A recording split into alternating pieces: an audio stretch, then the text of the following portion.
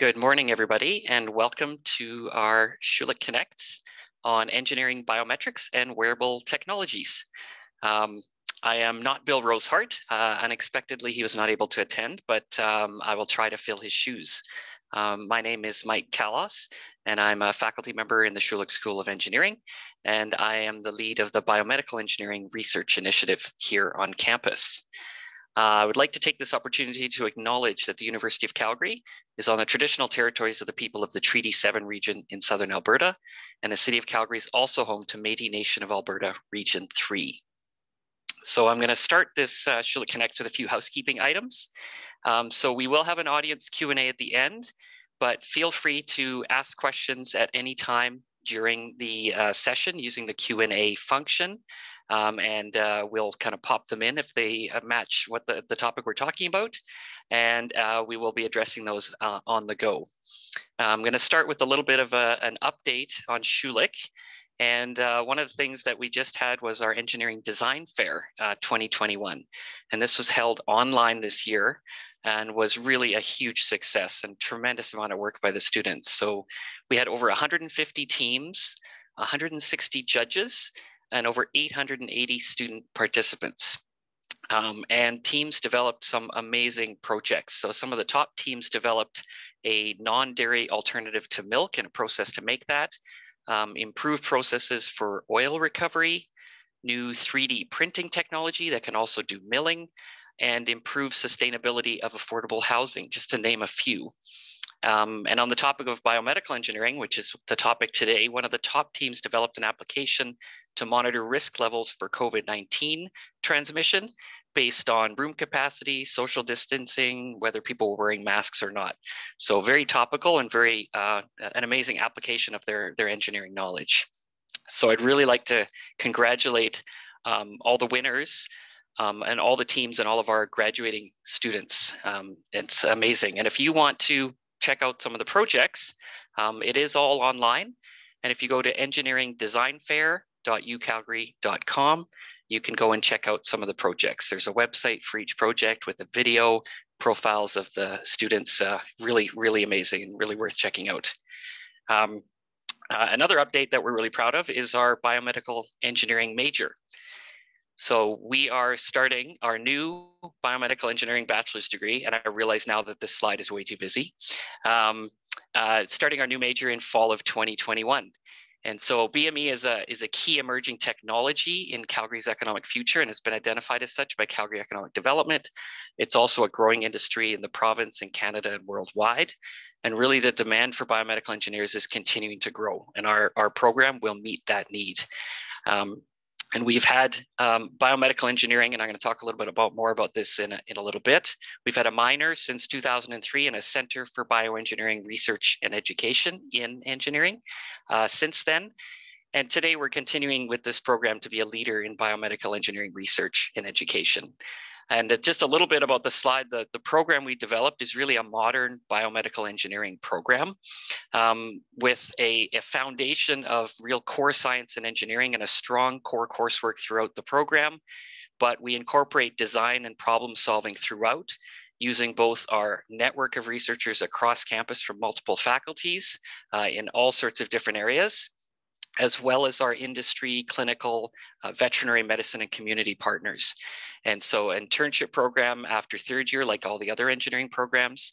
And then in fourth year, we're really bringing together all of that core coursework and foundational work in science and engineering to solve problems and do different design things. And so the students from this program will be able to have careers in the med tech, the biotech, pharma, government, med school, a number of different areas. So we're really excited about this. Next slide, please. So this major is part of an effort in biomedical engineering that has been going on for 25 years at the University of Calgary. And one of the really unique things about BME Calgary, which is the initiative that I lead here, is that it involves multiple faculties. So you can see on the left there, we have the Schulich School of Engineering, Cummings School of Medicine researchers, kinesiology, vet med, science, and nursing coming together to solve problems in human and animal health and wellness.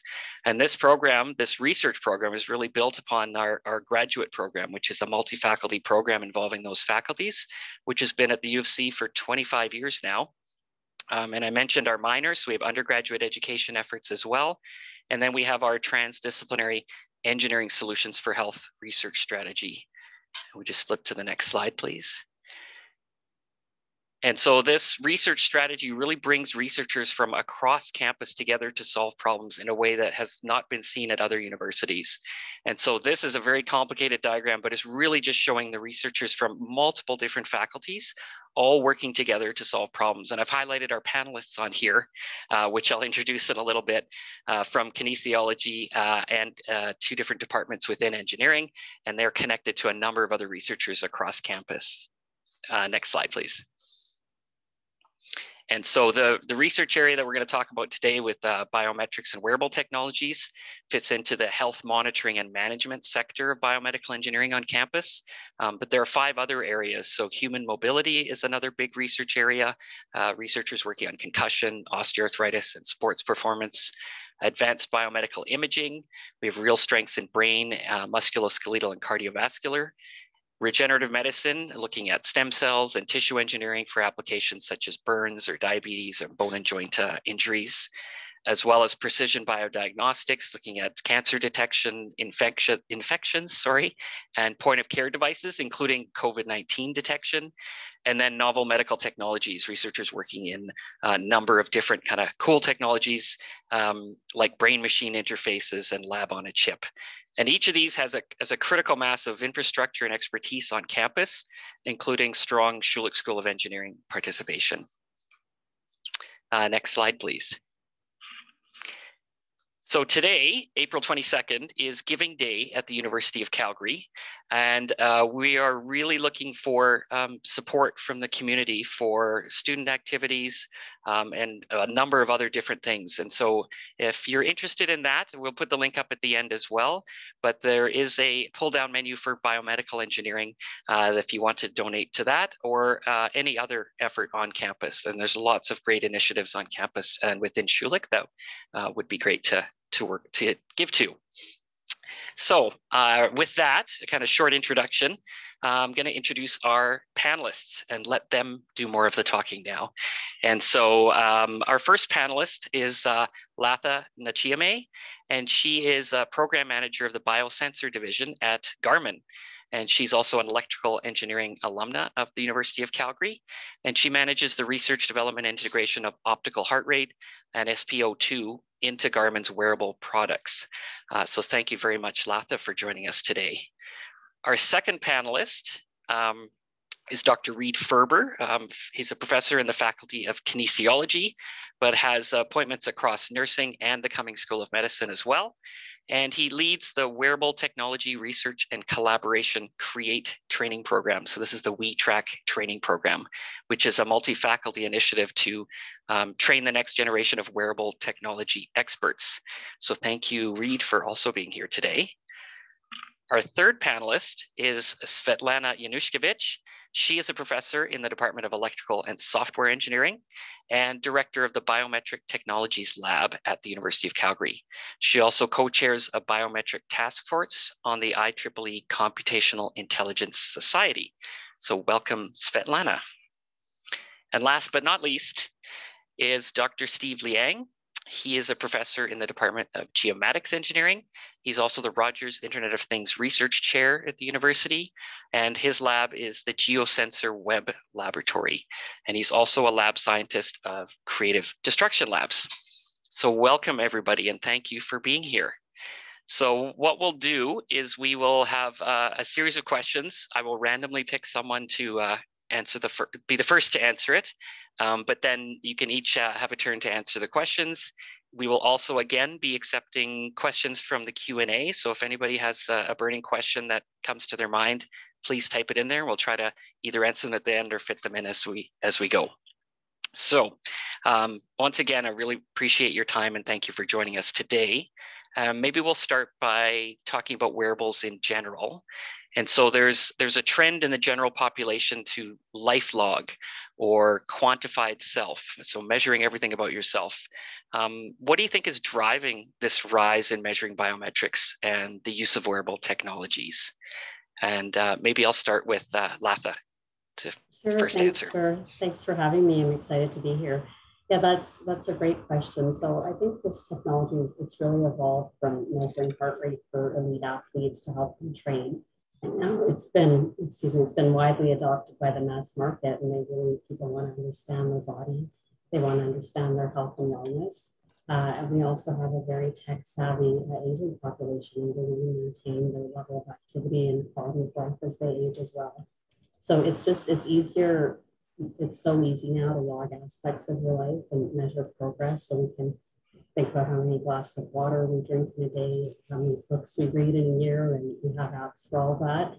And I think people, especially scientists and engineers, like we like lists and we like to quantify our improvements.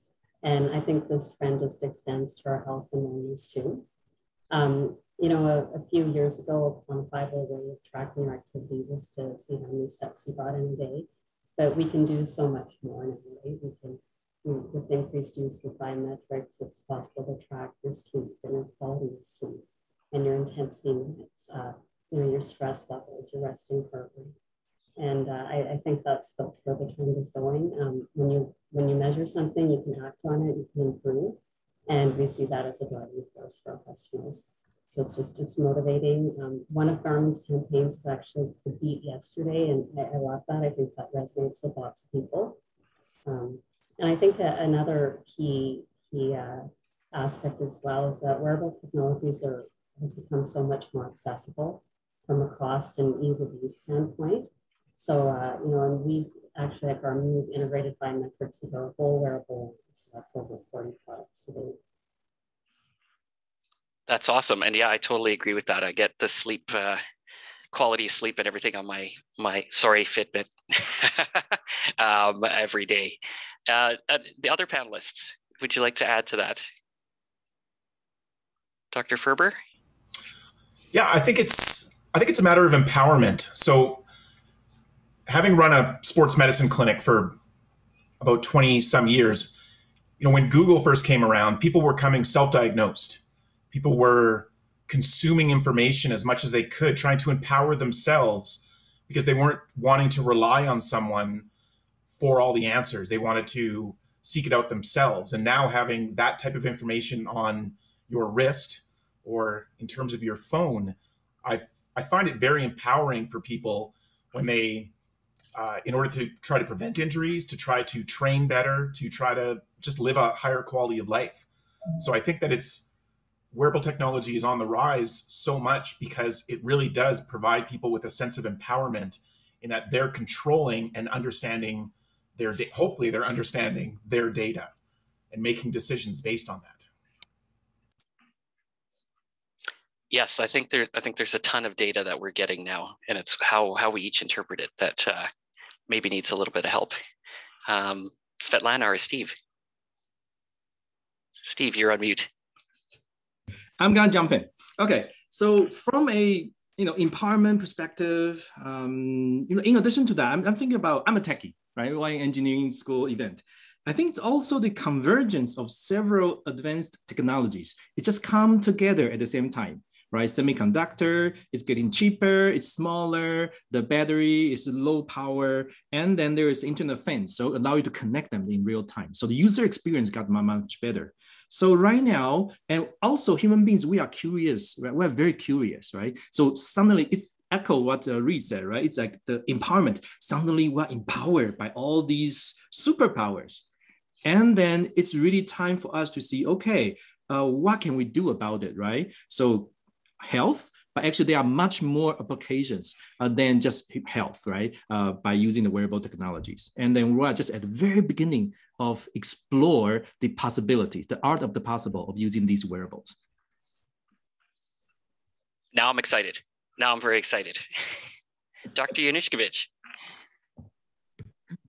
All right. So as was already mentioned, the wearable technology has been in consumer sports and fitness sport, but currently it's moving and rapidly expanding to the health and medical uses. Example, monitoring sleep and monitor activity in clinical trials. This is one of the projects my group is working in collaboration with stroke unit in Foothills Hospital. So it's a need in medicine and health sciences that is driving the rise of measuring biometrics.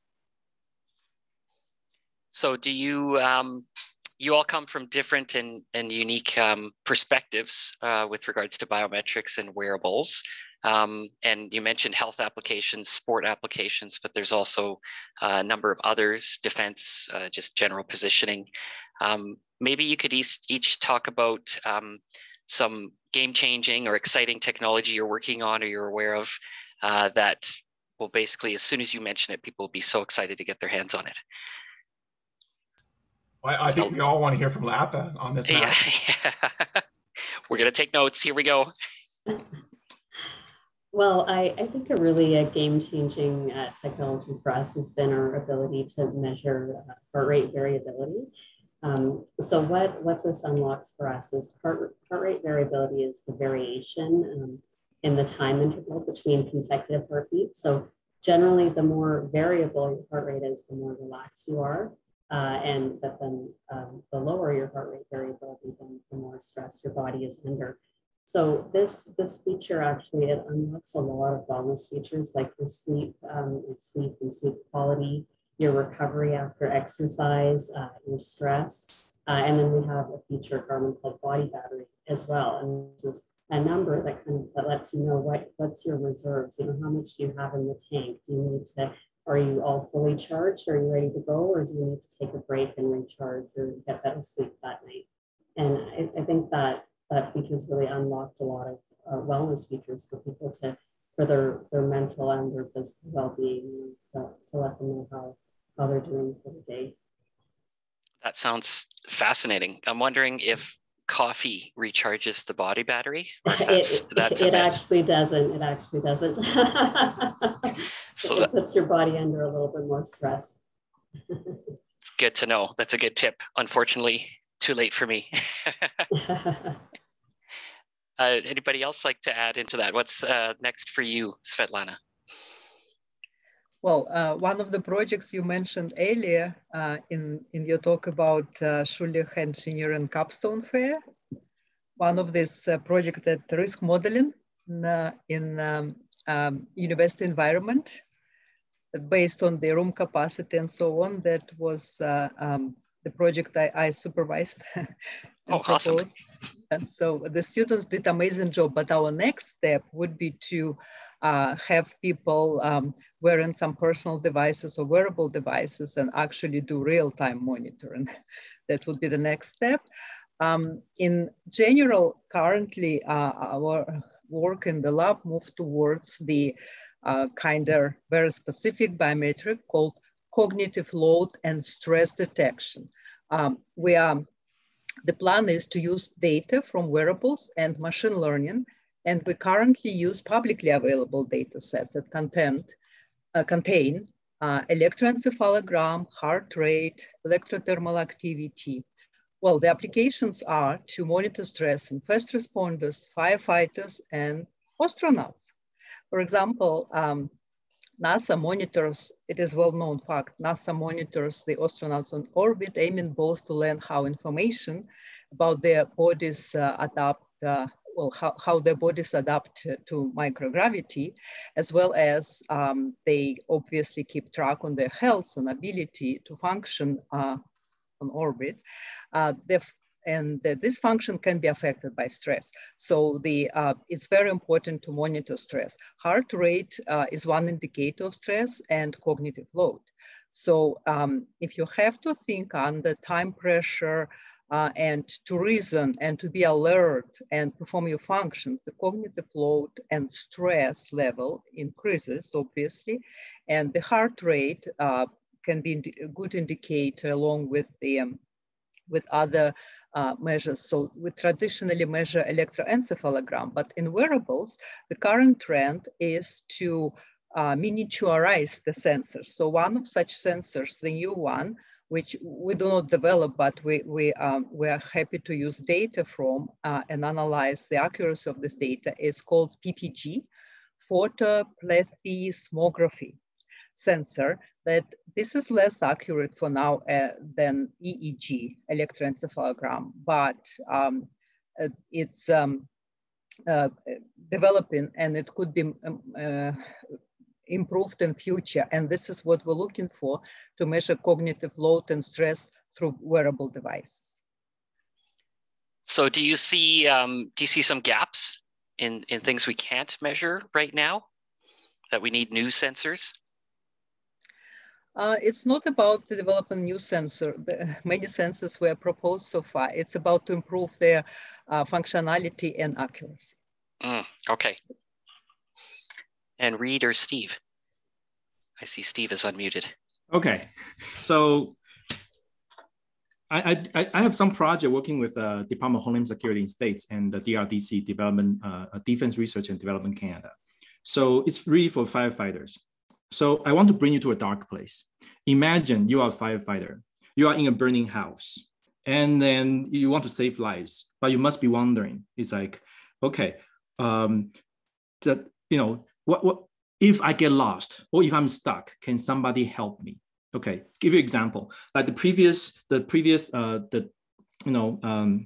firefighter passed away in an incident in Calgary. He died at 3 feet from the exit. So that means if somebody knew that where he was and then his condition is totally preventable. So what we are working on is to use wearables, right? So imagine you are in that dark place, but we put a whole bunch of sensors on you, near you, around you. So suddenly you are empowered, follow Reed empowerment, right? And then you have this unprecedented situational awareness, knowing what's going on, and other people know what's going on about you, and you are fully protected. You are fully connected. You are fully aware. I think that's just a glimpse about what wearable can do, right? In that case, which is really protect you. But also we are moving that, so in a firefighter scenario, right, into any frontline workers, right? The COVID really, triggered me, is like, you know what, we need to protect, and then all, fully protected, fully aware, and fully connected. I mean, make these for all the frontline workers. So that's, I think that's at least what I'm working on. Yeah, that sounds very empowering. Reed. My research isn't nearly as exciting as both of those. But the one I will talk about is we've been working on injury prediction, specifically for runners for a number of years now using wearable technology. And we got started on this because I had a patient and I was just asking she was injured at the time, and I was asking what her routine was going to be for the next week before I saw her again as a patient. And she said, well, I forgot my Nike chip at home, so I can't go run today. And I said, well, what's a Nike chip? And this is 2008 when it first came out. And she described it to me, and I immediately understood that here is technology that can change people's behavior. So it's forcing her to not go for a run because she didn't want to miss out on those miles. So I think wearable technology does a wonderful job of telling you what you're doing and what you've done. And we're working on, can it tell you what to do? So can it guide you from a mileage perspective, from a intensity perspective, to prevent injuries? Because half of runners get injured every year. And many of those runners, if they have repeated injuries, they go on to develop osteoarthritis, they stop running and become they become inactive. So trying to predict injuries and inform runners of this is how you should change your training trajectory even for the week. It sounds simple and it's very complex mathematically. And there's a lot of wearable technology that can inform us. So injury prediction is really and we're getting so close to it. We're a matter of years away, like 2 years. You heard it here first, 2 years. So that kind of leads to my next question. Reed probably answered it already, is how these technologies are changing people's lives, either at work, at play, or in space, as we heard from measuring astronauts. So can anybody talk about that a little bit more, and how these things are really changing how people live and make decisions about their life? And I'll pick on someone if there isn't. There we go. Steve unmuted. Okay, I'll jump in. So I think I mentioned about the first responders, right? So in a more like extreme or like mission critical setting. But here's my bold prediction, okay? For every deskless workers, and they will become the connected worker of the future. So imagine you have sensors, right? And then really help you to give you this contextual information, right? If you are going to give you early warnings, if it's going to be dangerous, right? It'll warn you. Okay, if you enter a dangerous area for too long, it will warn you. If you are closer to a gas leaking, it will warn you. And then, or if you have running injury, will warn you, so that everybody, these connected workers of the future, can make decisions based on these early warnings. So we are still in control. It's just like there are more information comes in, so we can make a judgment to do it or not, right? Because these predictions from these wearables and the AI, right, prediction, right? And then they are not accurate, right? They won't be 100% accurate, but at least we can use based on these predictions and use our experience and knowledge to make the judgment and to make our life safer and more productive. So yeah, I love it, Steve. So, and what Steve's presenting is a like a red light, green light situation where you can go or not go. What we're actually working on is the yellow zone, the yellow light, where we're simply trying to provide them the information to make a good decision. So here's one example. So half of runners get injured every year, but well over half of nurses experience low back pain every year. And it costs the healthcare system billions of dollars because they have to take time off work. They have a low back injury. And in fact, 80% of Canadians will have a low back injury. Unfortunately, this has been data for 4 decades. So informing somebody what their total load is for the day.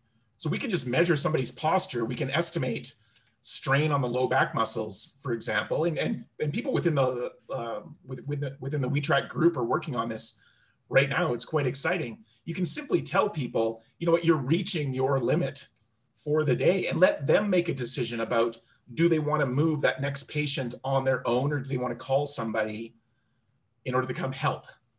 So creating that yellow zone where you're simply informing people, that's how we're trying to change people's lives. We're not telling them they can't do it anymore. They can, just trying to make that yellow zone as wide as possible and give them objective, evidence-based information, let them make good decisions. Do you think employers will be as enthusiastic as employees about that kind of technology? No, but the insurance companies are going to be very enthusiastic, and they're the ones who are going to drive it.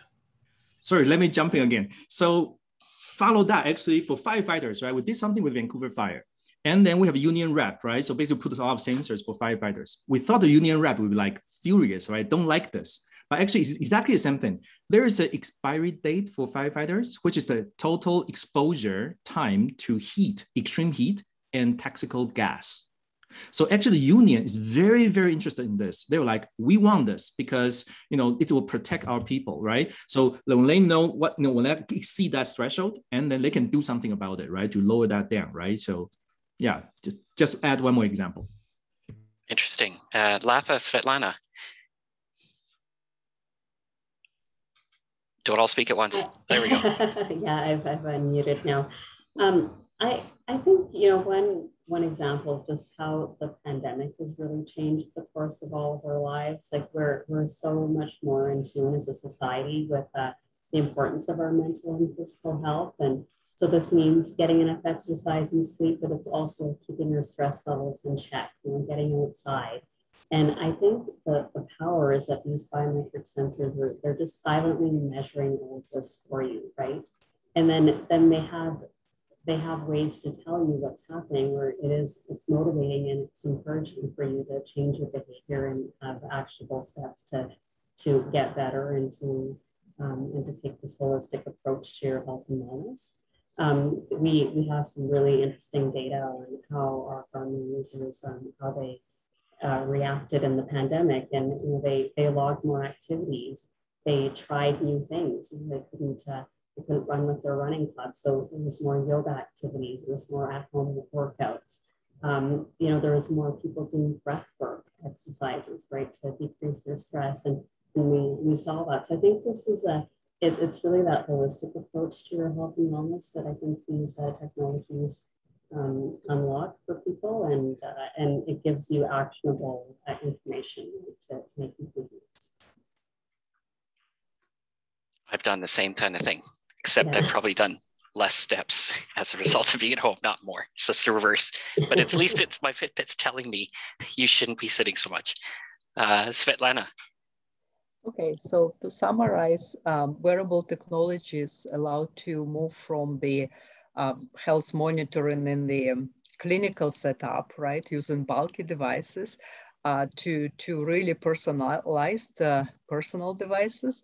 For example, you can, these days, you can monitor not just the fitness, but also the heart rate. So by monitoring heart rate variability over weeks and months, which is very hard to do in clinical setup if you are not in hospital, for example. So by monitoring it using wearable devices, personal devices, users can immediately be alerted to a change from the baseline, which suggests that the body is not functioning well, and this could be caught up instead of waiting for the clinical emergency to happen. Yeah, very interesting. So I've got a couple questions in the chat about accuracy of wearables.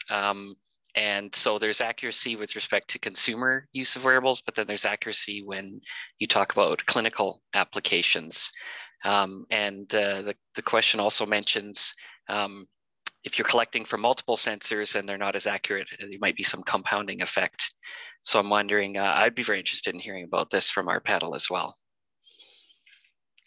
Yeah, Svetlana, do you want to start? Sure. Yeah, I can start briefly.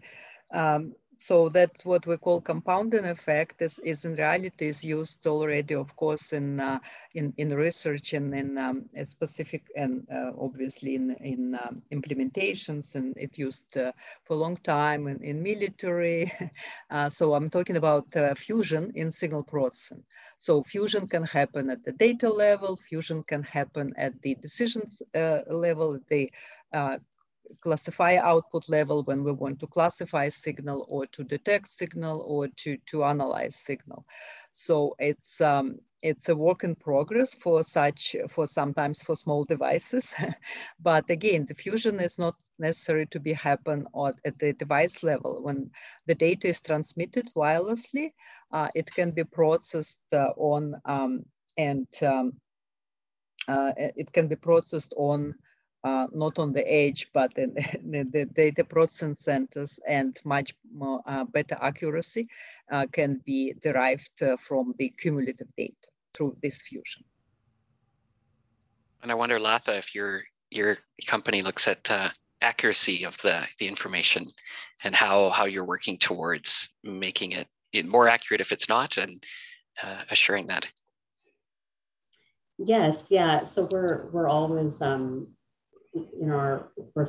we're very focused on research and innovation, and having and testing our sensors thoroughly, and always raising the bar of performance and accuracy for these devices. When I started at Garmin 5 years ago, we were getting heart rate to work, and now we're at this point where we have so many iterations of the sensor that we've improved accuracy, and we know so much as a whole field on what we can do to improve accuracy. So it's definitely something that this is quite a new field. So it's something that we're always learning, and it's important for for researchers and for the industry to make sure that they have a lot of that they invest a lot in R&D and innovation, just to make sure that they can continue improving accuracy. And that goes from the hardware to the mechanics to the software and the algorithms. It's a very cross-discipline endeavor. It sounds very challenging. And I saw Steve and Reed, and I don't know who unmuted first. I'll let Reed first. There we go. So about 2 years ago, there was a nice review article published.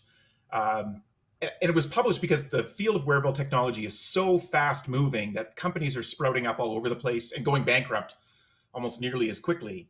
But what's interesting about this review is that they stated that less than 5% of wearable technology that's commercially available has been validated. Now, the good news is that companies like Garmin, Fitbit, Apple, Polar, for example, they are valid devices, and they dominate the market. So really what people are buying are valid devices. So in fact, we published validation studies on the Garmin Running Dynamics Pod a few years ago. We actually installed kind of a mini gait lab for Garmin Cochrane so that they can use that type of scientific equipment in order to validate their devices as well. But it really is buyer beware a lot of times, because these new companies sprout up, they make large marketing claims, and sometimes they're not quite as valid as we would like. So I would personally like to see more partnerships between these, and that's the whole point of WeTrack, is to reach out, and we have nearly 40 companies that we're working with as part of the WeTrack program in order to help give our students unprecedented access to these companies and give these companies really good access to university resources. Okay. Fantastic, Steve. I want to be controversial, okay? So this is the purpose of panel, right? Accuracy. How accurate do we want to be, right? I totally agree. We need to validate those, right? But I want to encourage people to think about it. Actually, to what degree of accuracy, so it's getting more and more accurate, right? But I want to think about, actually it's linking back to Reed said, the yellow zone, because it doesn't have to be super accurate. And to a certain degree, it will enough for you to make your decision. And I encourage everybody to think about it, okay? And to what degree, when the prediction is accurate enough, and then it will create a dynamic shift. That means it will change things you behave, change the way you work and play. It doesn't have to be 100% accurate. But so I think in the chat, right, there's a question about, why they are not validated, right? Because a lot of startup companies are like, that's fake it before you make it, right? So they just want to get there first. It's a game about speed, right? And unfortunately, it's marketing, blah, blah, blah. But so I think that's one of the reasons, actually, that's why the companies and universities should work very closely together, right? Because we can become a gatekeeper to make sure a credible source about the accuracy, the effectiveness, right? And let the startup come into run. Okay.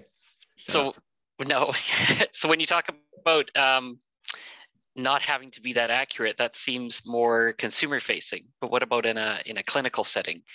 Is accuracy more important there, or the same kind of things would apply? I think there's a spectrum, right? Which market or application will adopt it first? And then you see startup company, right? They pivot in different places, right? I have a friend, he has a company called Hexoskin, and then it's a wearable shirt. And he used to sell them in Best Buy.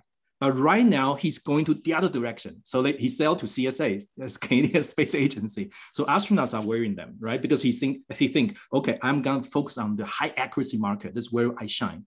He won't sell them like everybody have a Hexoskin, right? From Best Buy, right? And then, so it's really about where do they focus, right? And they have different cost, right? A different accuracy requirements, right? So I see it's a great, let the market decide.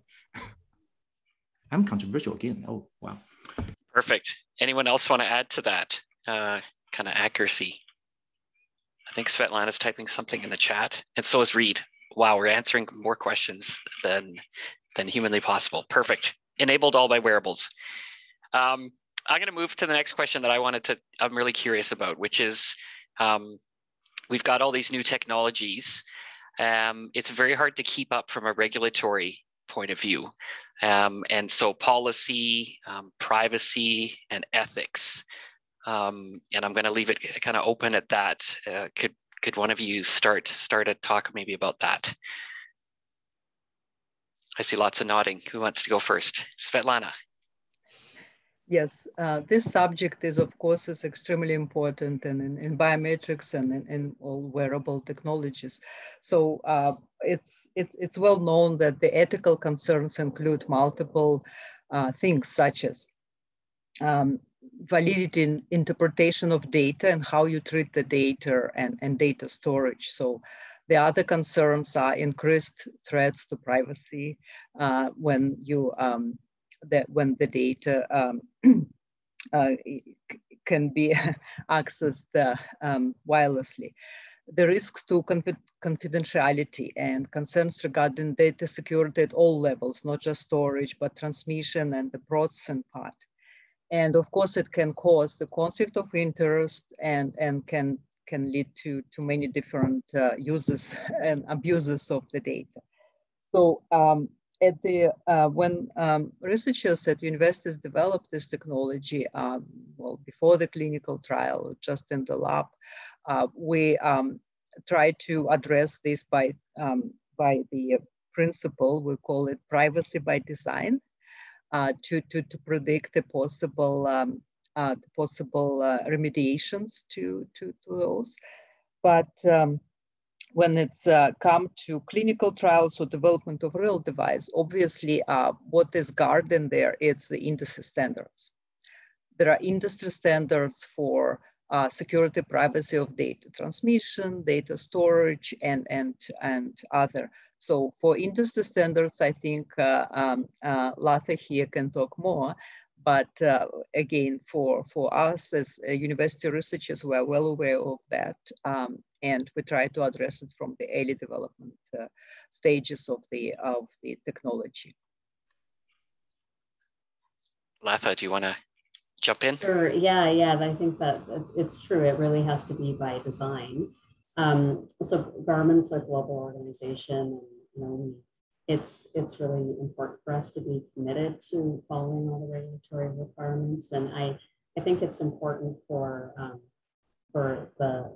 us as users to also push our to understand the regulations and push our elected officials as well if we feel like that there needs to be changes there.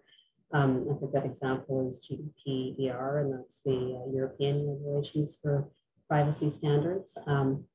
And it's, I think as users, we have to understand how our data is being used and what our access rights are to that data. So, I think it's important to read that fine print and ensure that you're using a service, like you're using a service that treats your data and the privacy that you require.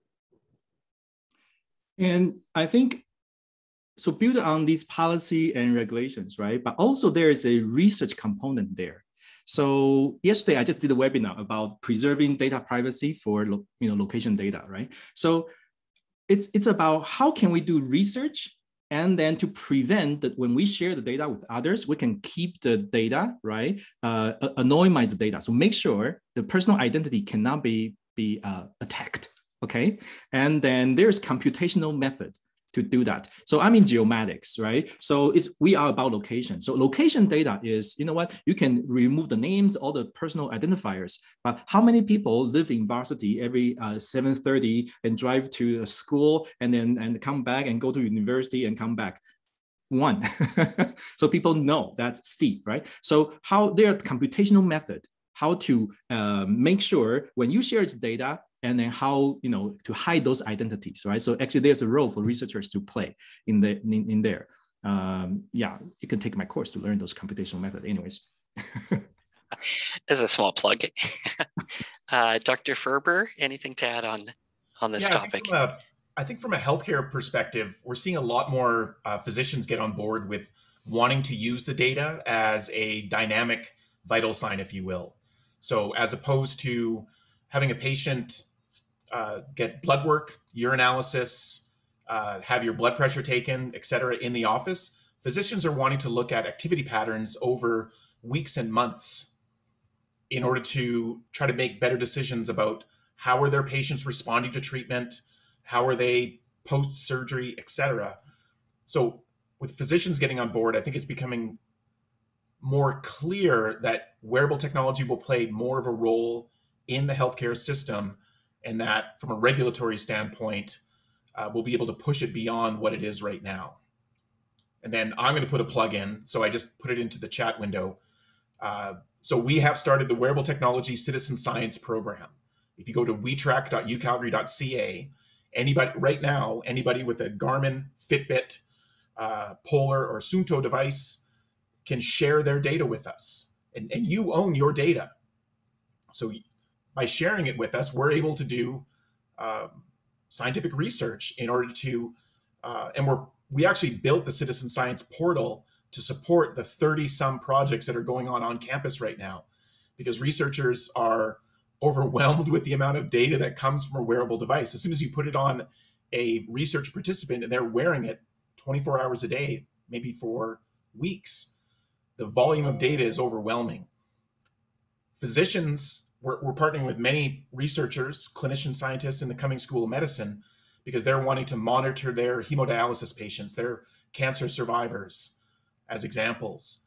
And the portal allows us to manage the data securely. It's in a level 4 secure server on campus, but anybody can become a citizen scientist. And when you do that, you're sharing your data with us. And as I said, Fitbit, Garmin, Polar, these are valid scientific devices that people are using on a daily basis. That allows us the opportunity to do very unique research. One such example is just looking at fatigue patterns in both runners and clinical patients, and really understanding what the day-to-day, hour-by-hour fatigue patterns look like. That will help us transform this field of wearable technology in healthcare. Very nice plug. I had a follow-up on the regulatory. And so my research is in stem cells, and it seems like the laws and regulations are always behind the research. And you hear about kind of stem cell tourism in Mexico and things like that. So in your field, are the regulations and industry standards keeping up with the fast pace of technology? Maybe Latha could start with an industry perspective.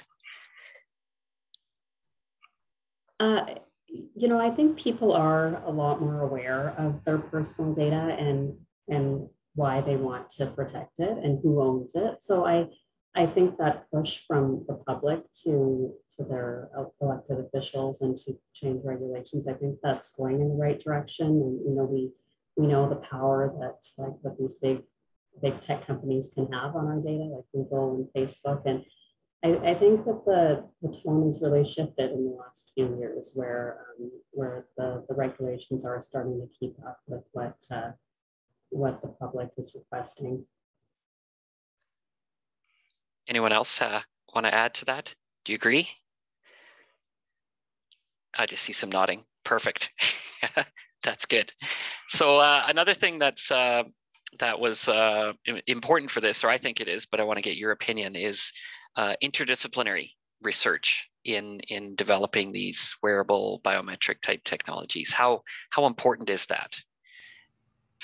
I'm going to start. So as per usual, I am the dumbest person on the panel, which I love, because it's critical that, so I always say I am not gifted enough to be a clinician. I am not nearly smart enough to be an engineer. I know enough data science to make me dangerous. But what I am is the one person who can sit between those three worlds, because clinicians want to answer important questions. Engineers feel like they can build anything, but sometimes what they build is not useful to a clinician. And the data scientists have fantastic capabilities to analyze data, but sometimes it's not clinically relevant.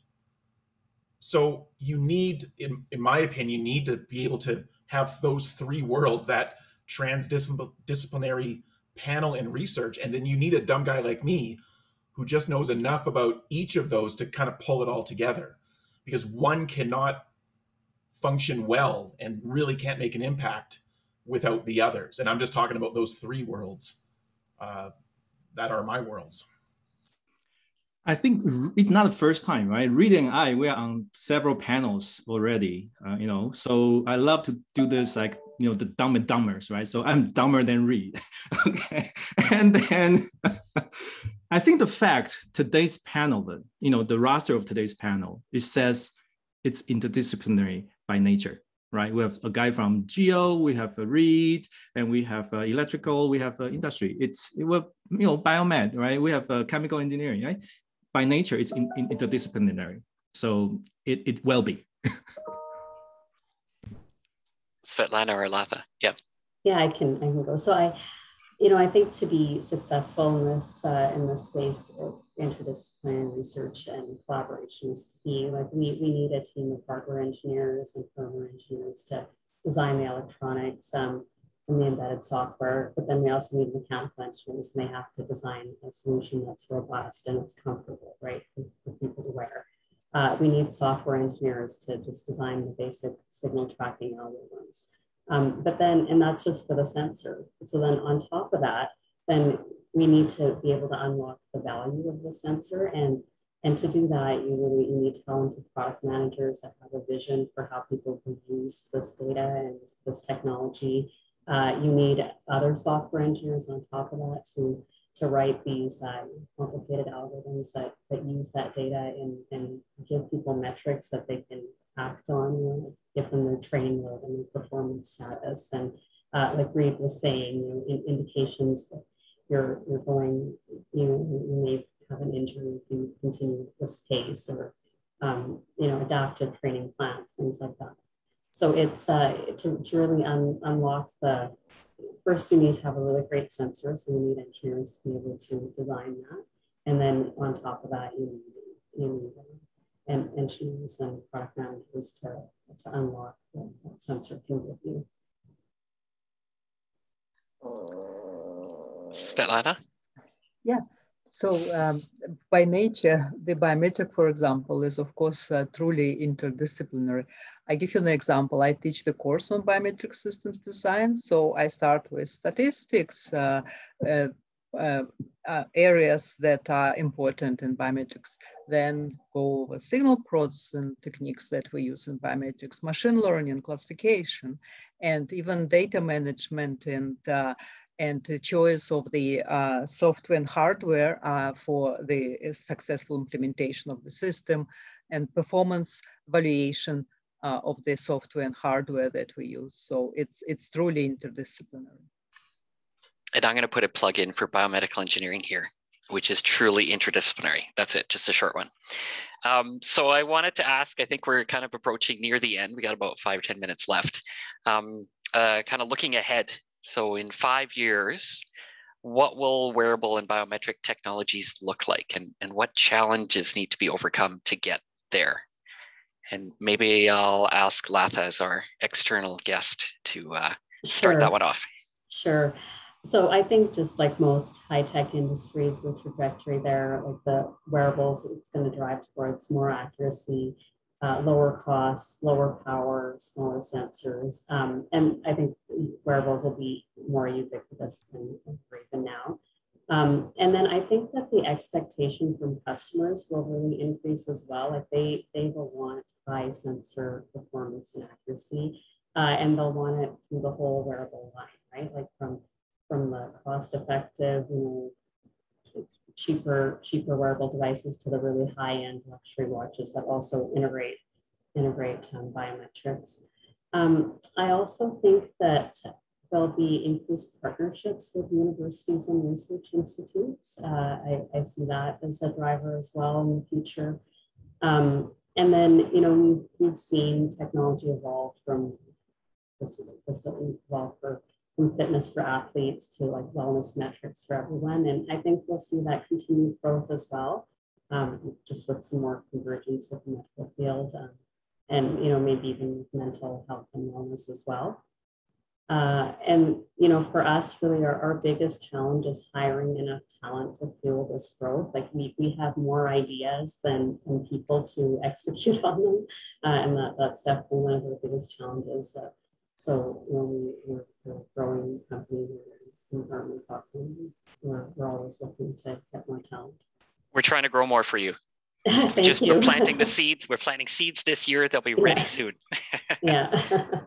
Steve, I think you'd unmuted. So I'm a geomatics engineer. So this is from a geomatics perspective, right? So my bold prediction is in the next 2 to 5 years, everything that you can track will be tracked. You will know the location, not including humans, as well as your pet. Okay. And then, so I don't know how you know, like Apple just announced AirTag, right? It's really coming. The IoT devices tracking, but actually the key is really about, from my perspective, is how much insight do we get these dots on a map? Not much. So in the next 2 to 5 years, we'll really try to get more insights from these abundant ocean of wearable data for location. And I think that's really, they'll be exciting in the next couple of years. Awesome. And Svetlana. Yeah, I will be brief. My prediction is, first of all, it's smart clothes, smart fabrics. And very interesting direction that I would like to bring up is chemical sensing in human sweat. Very important for athletes and for clinical applications. So you started that right at the end. We could have a whole other hour. Anyway, I'll give Reed the final word from the panel. Well, if I get the final word, then I'll say I'm definitely dumber than Steve. I'll leave it at that. Jeez. But no, Svetlana hit it. The printed electronics. So right now we have fantastic researchers at the University of Calgary who are printing electronics as fabric itself. And think our socks, our underwear. That is how we're going to monitor our step count, heart rate, blood pressure. We won't be wearing it on our wrist anymore. It'll be part of our fabric of our clothing. I think that's coming very, very soon. We're going to be buying our wearable tech, in quotes, at Walmart, at Sport Check. And we're not going to be buying a watch, for example, or a sensor to attach to our shoe. It will be our shoe. It will be our sock. And that's how we will be monitored in terms of all these metrics. That sounds amazing. And that sounds like what you usually say, Reed, is that you wanted to tag everyone like wildlife and measure where they go. And that's probably what we'll be like. And we could ask a lot of questions about that. I saw something in the chat, but I think Svetlana is maybe answering it. So I think we've got maybe 1 or 2 minutes left, but I would really like to thank the audience for joining us and some really great questions. Hopefully most of them got answered. I also really would like to thank our panelists, Latha, for coming from industry to give us that perspective, and alumni. So that's really fantastic to have you back. So thanks very much, as well as Reed and Steve and Svetlana. I think Steve had to go to another panel, so he's not on the screen anymore. But really thank you for your insights. Thank you for a good sense of humor throughout this. I think I had a lot of fun. I hope the audience did as well. I just want to promote the next Schulich Connects, which is on May 27th. And I think there's going to be a slide pop up. Perfect.